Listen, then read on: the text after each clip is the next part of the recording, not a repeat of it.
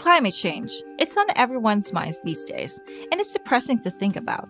From forest fires burning across the planet to our thawing Arctic and the continuing increase in air pollution levels, it's hard to stay positive about the future of our planet. But I have good news. There are actually a ton of amazing scientists using remote sensing technology to study and address climate change. How do I know? Well, I talked to them, of course. My name is Melissa Rojas Downey. I am a biosystems engineer. I'm Annie Alenkar. My expertise is fire modeling. My name is Nikki Tooley, and what I'm looking at is something called wicked water problems. My name is Chidima Umogo Maduka. My research interest is on vegetation monitoring and how to respond to climate change. This season, we'll be traveling from the heart of the Arizona desert through the Amazon rainforest to the busy streets of Udaipur and beyond to give you the latest on how scientists are tackling climate change and bringing hope for our planet's future.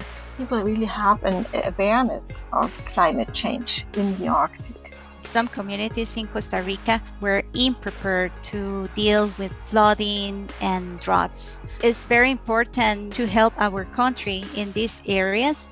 Increasing health and environmental and climatic issues all over the country has actually triggered me to focus onto this area of air pollution. I started thinking about mental health and intersection with urbanization and how do we use artificial intelligence as a tool to help us better understand this issue. Space for Innovation works with the Geo-Indigenous Alliance to harness the wisdom of the crowd to empower both Indigenous and underrepresented communities to define and solve their most pressing problems. Peppered into our conversations, we'll tackle issues of representation in the STEM field. We have a lot of amazing work done by women in Africa, but most don't see the light of the day.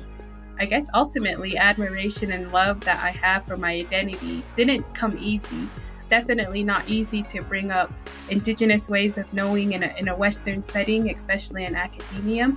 One can spend a lot of energy on trying to get into a position where you make the decisions. And after trying that for a long time, I just decided to build my own house, which doesn't have a glass ceiling.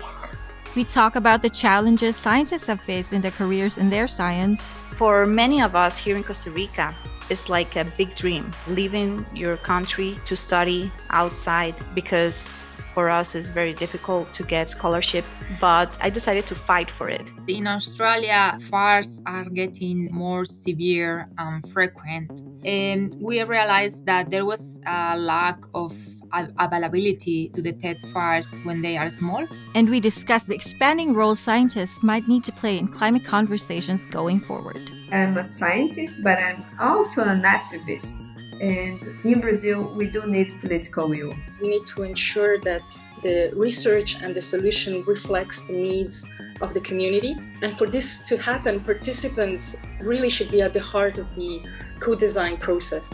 And of course, we tie it all into geoscience and remote sensing.